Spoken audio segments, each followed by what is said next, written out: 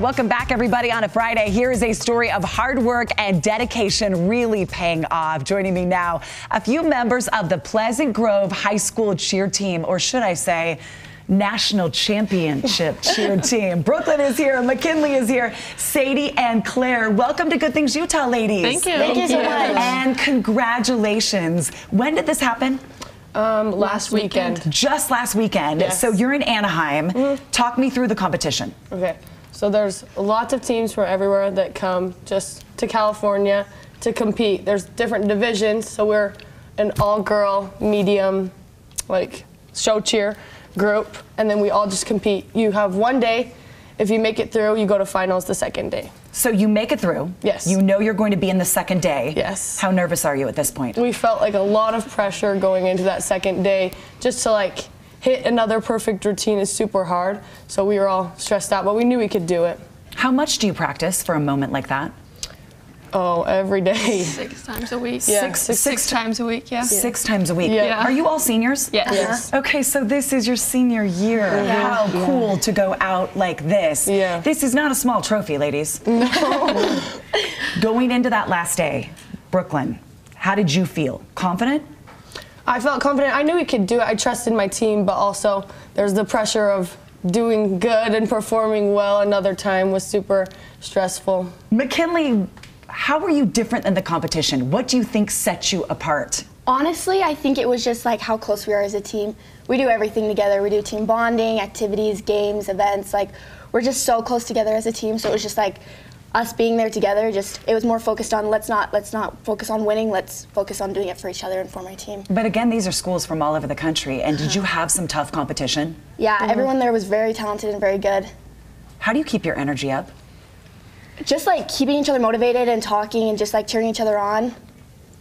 Okay, and it worked. It worked because look what you walked away with. How many Utah teams there represented? There was 20 Utah teams there. And there was just us and one other in our division from Utah. Only 2 teams in Utah won a national championship this season, Pleasant Grove being one of the teams and the only national champion from the USA competition. So this is so cool, ladies. How did TikTok play a role in all of this? So our TikTok kind of got some attention in the summer, which it's been super fun because it's something that we can all do together. Like I've been kind of making all of our TikToks, and it's been fun to get insight from the team and like, I don't know, just involve everyone in it, and it's been super fun. We've gained a great community on there too. Like, we've met so many teams through TikTok and through our social media, and it's been, How do you keep it fresh and different and always doing something new? Well, we try to keep up with trends, even with our crazy cheer schedule. We are trying to always follow the TikTok trends. I'm always sending stuff in our group chat. I'm like, send ideas for this. I'm like, I don't have time to find videos, but yeah, it's been super. Okay, Claire, how has social media impacted your team? What changes have you seen with your team this year? Well, it's like a fun bonding experience because it's fun. Like if you, and some of our TikToks, like we made TikToks in the airport and at our summer practices, and it's been a super fun bonding experience for our team. And it's also super fun to just make a reputation for our team and in a community. Okay, let me ask you this. Do you like your parents to follow you on TikTok or not? Not particularly. I knew you'd say that because whenever I like my kid's TikTok, I always get a phone call. Get off my TikTok. Why are you looking? So talk me through the routine, you two. Look at your screens. I mean, nailed it. Like, you can't miss a beat to win the national championship. Yeah. Were there any moments in there that, does your head just get in the zone? That you felt worried, like, are we all doing this correctly? No, you seriously zone out when you're on the floor. It's like I don't know. It becomes muscle memory. Mm-hmm. Yeah. Oh, I bet. Look at that. All right, we've got to invite the rest of the team on.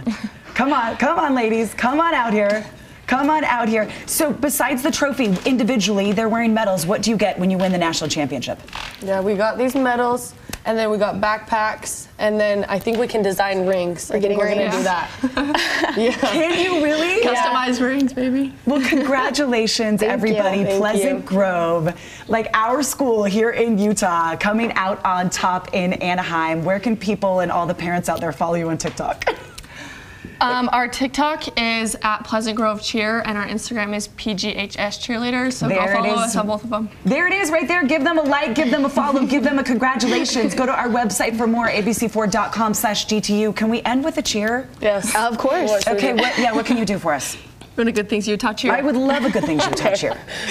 What should we do? Like G? Go give us a GTU. Okay. Yeah. Give us a G. G. Give us a T. T. Give us a U. U.